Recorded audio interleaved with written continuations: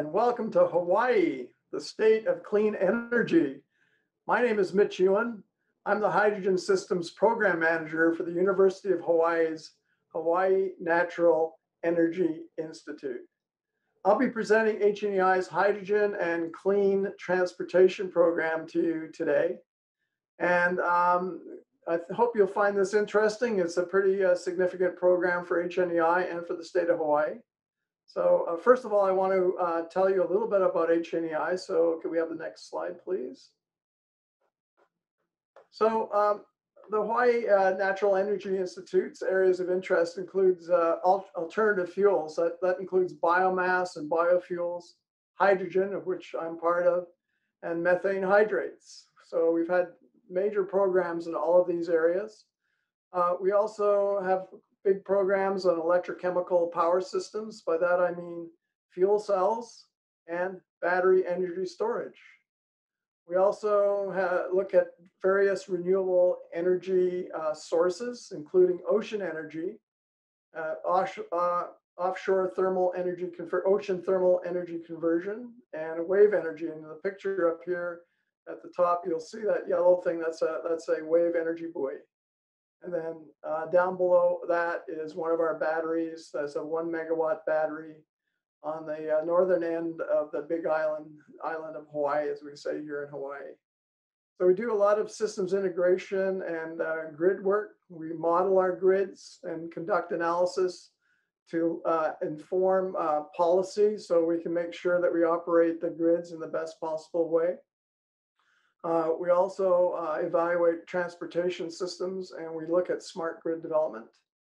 We have a significant program in energy efficiency, particularly building technology.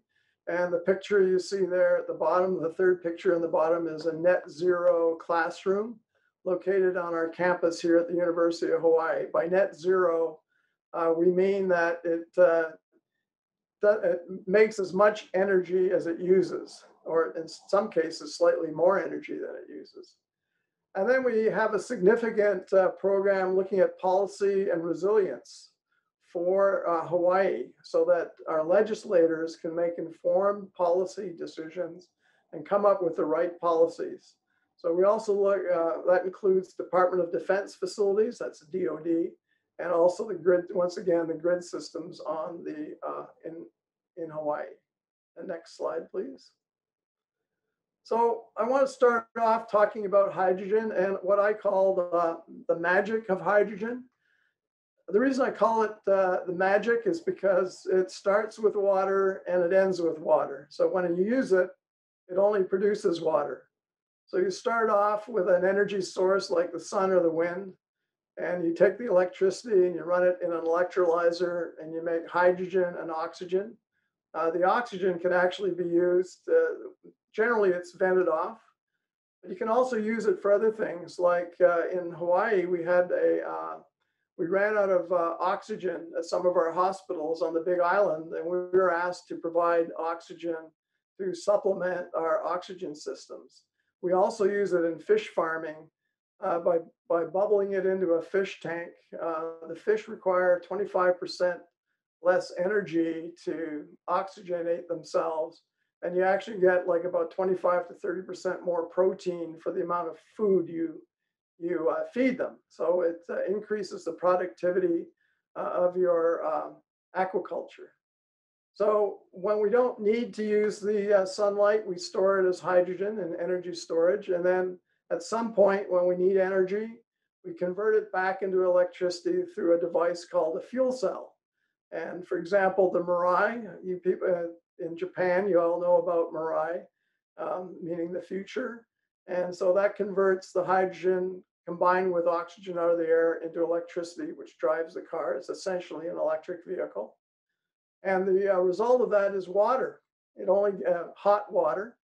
And then you can recycle it. It's perfectly pure water, and then you can recycle it back. So it's the perfect cycle.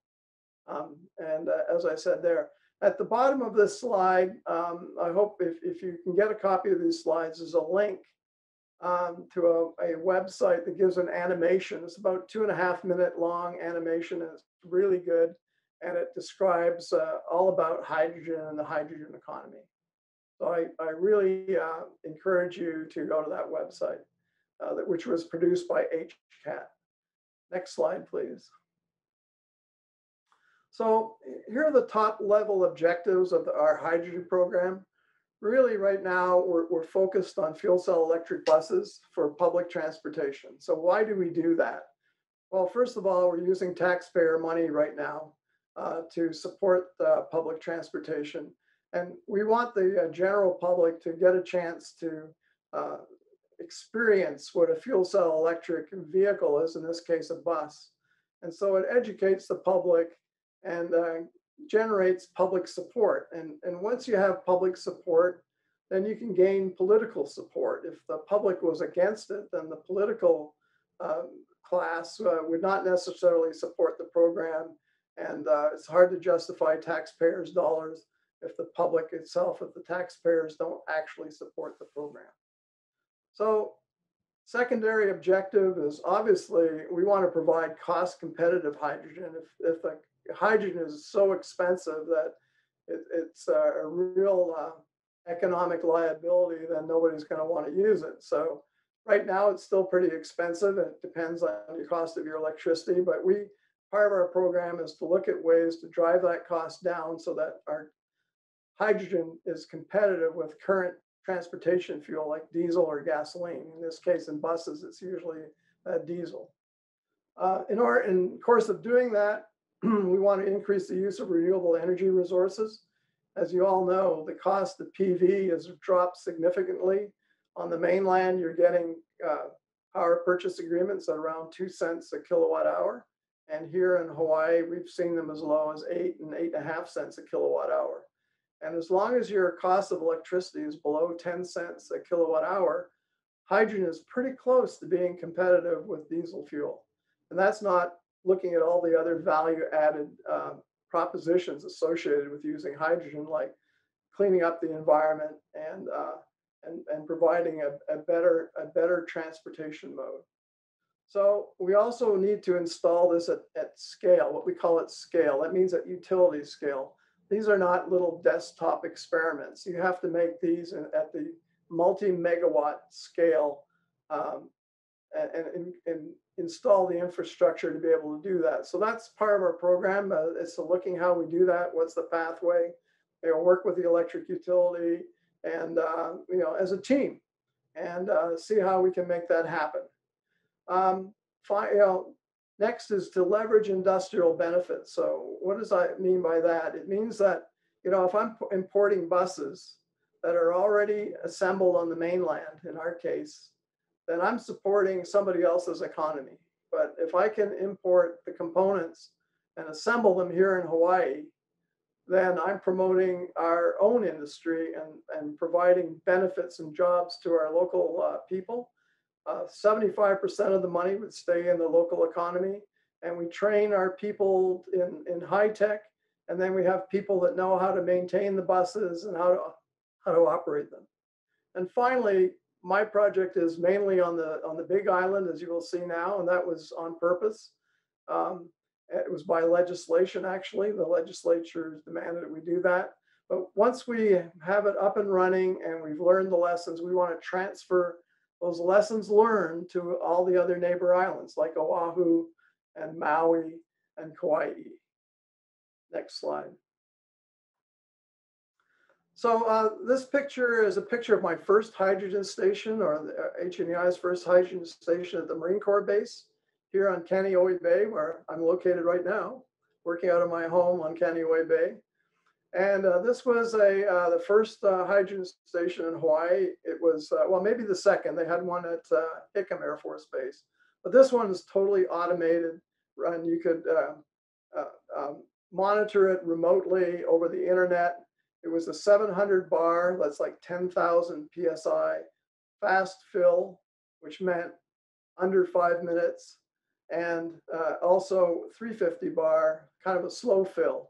But the idea of this was to make it the same experience for the driver as if he went up to his local gas station and self-filled his car. So we had no attendant. The driver just goes out and operates the dispenser. It was all computer controlled. All he has to do is hit a button, connect the nozzle like you would with a gasoline car, and the computer system would take over and fill the vehicle. And once again, I have a little link at the bottom of the slide. That's a 2-minute little video which shows how the station worked and shows how we filled the cars. So I invite you to go to that link. Next slide, please. Okay, so here's the overall concept on the Big Island. So on the left is the Kona. That's right beside the big international airport on the west side of the island. And there we have our main production station. And we also have a dispensing capability at that station. But we also wanted to provide dispensing at the main bus depot, which is over in Hilo on the east side, which is on the right-hand side of this graphic. In order to do that, we would have to transport hydrogen from the Kona side or from Nelha side over to the Hilo side. And to do that, we have tube trailers. So we have 3 tube trailers, and you'll see pictures of them later on in this presentation. And the idea is you you haul a full trailer over and drop it off. And then you pick up an empty trailer and bring it back to be refilled. And in order to really support this whole program, we decided we needed 3 of these trailers. So that's essentially how it is operating. And it's an example of central production and distributed dispensing, just like refineries. So you can look at the Kona side on the left as a refinery producing hydrogen and then delivering it to where you want it dispensed. Next slide, please. So here's a 3D rendering of our station at the Natural Energy Lab Authority of Hawaii on the Big Island that I was showing you. I don't expect you to be able to read all the labels, but I just wanted to say this is what the design was looking like. And I want to shout out to my tech, Aaron McCall, who did this on SketchUp, and he does a great job. So well done, Aaron. Next slide, please. So this is not an experiment. As you can see, this was a major construction project. And what we see here is the size of some of the equipment that had to break ground. We were on very hard lava rock. I think they call it blue rock. And that's a massive jackhammer. As you can see, this is big stuff. So it took a lot of work. Next slide. And I'm going to be showing you several slides now, so that's just not all death by PowerPoint. So in this slide, we see the concrete slab being ready to be poured. It's just before sunrise on the Big Island. And I want to point out, you'll see a lot of rebar. That's that metal patchwork there. Part of hydrogen is each of those rods is grounded. So grounding is very important for hydrogen to dissipate any static electricity. So it's a major part of the design process is to put in an adequate grounding system. And then from that, the concrete was poured, and it's like watching an orchestra performing. I mean, these guys have it down to a fine art. So next slide, you'll see it. And this is what the entrance to the station after it was finished. And we have a nice little sign there. You can see the dispenser, the blue thing on the right, looks like your gas station dispenser. And of course, we use shipping containers to house all the equipment. I have more pictures, so the next slide, please. So here's an aerial view of the system. Looks a lot like that 3D rendering, doesn't it? That's how good Aaron, what a great job he did. And so in the upper part of the slide, you'll see a 40-foot shipping container, and that houses on the right a big compressor. In the middle is the electrolyzer, and on the left-hand end is our electrical room. And then our electrical supplies are on a concrete wall on the other side of the 40-foot container. And then you'll see under the awning, we have an awning to cover the dispensing system. And then on the left, you'll see 2 awnings and slots. And those are spaces where we park our tube trailers to fill them. And also we use one of the tube trailers to supply hydrogen to our dispenser. Everything goes underground, so there's no above ground pipe work. It's very clean. And our construction company, Nan Construction, shout out. They did an awesome job, beautiful job. So thank you, Nan. Next slide. Here's a different angle, and you can see it's a very clean looking site and a system. And we did that on purpose because we wanted to look good as part of our marketing. You know, it's nothing better than having a site that's properly designed and looks really good so that the public can really appreciate, you know, what it's supposed to look like. And it's, you know, very professional. And the next slide, please. So here's a view of the dispenser. You'll see it looks exactly like a dispenser at a regular gas station. And, you know, except the only thing is it dispenses hydrogen instead of gasoline. But if you look at it, it's there. It's, like I said previously, it's all computer controlled and operated, and it's remotely monitored. So we don't need an actual person there. And you know, the computers and safety systems are set up so it's fail safe. If a problem happens, the sensors sense something out of specification, they shut the whole station down and send us an alarm message over the internet. Next slide. So here's one of those tube trailers I was telling you about. Not quite as big as a big industrial one. But this carries about 100 kilograms of hydrogen, which is roughly equivalent to about 200 gallons of gasoline. And the next slide, please. This is what it looks like under that skin. And this is all carefully engineered for safety. And you can see on the left-hand side, that cage, it's all high tensile steel. Every weld was x-rayed, and this was inspected by the U.S. Department of Transportation, and they qualified or licensed it for operation on all roads in the United States. This is a federal thing. It's not a state thing. The federal has jurisdiction over transportation of this kind of a trailer on public roads throughout the U.S. And next slide, please. So here's what it's all about. This is a hydrogen fuel cell electric bus. I'm very proud of this one. It's a beautiful bus, 29 passengers, has a 40 kilowatt US hybrid fuel cell in it. And it's completely ADA compliant, so we can take up to 2 wheelchairs on it. And it's a very quiet ride, and passengers are going to love it. Next slide, please. So I wanted to point this out because a lot of people say, oh, the cost of a hydrogen bus is so much more than a diesel bus. I have 2 comments on that. First of all, I thought we wanted to get away from diesel, so why are we comparing it to a diesel bus? But secondly, we installed a power export unit on it, which means we're able to export 10 kilowatts of 110 or 220 volt AC power for 30 hours. So just think about it. Your buses become mobile emergency backup units. If a tsunami hits or a hurricane hits, like in Okinawa, you know, they may knock down your power lines. Well, you've got, depending on the number of buses, you have all these buses that can go out and provide power to your hospitals, to your shelters, to your communications, helping clearing trees, you know, if you have electrically powered chainsaws, all that kind of stuff. So that's a huge value proposition where you're leveraging this asset instead of just parking it and hiding it. Diesel buses can't do this. And the incredible thing is this bus can be refueled in 30 minutes, or actually less than 30 minutes.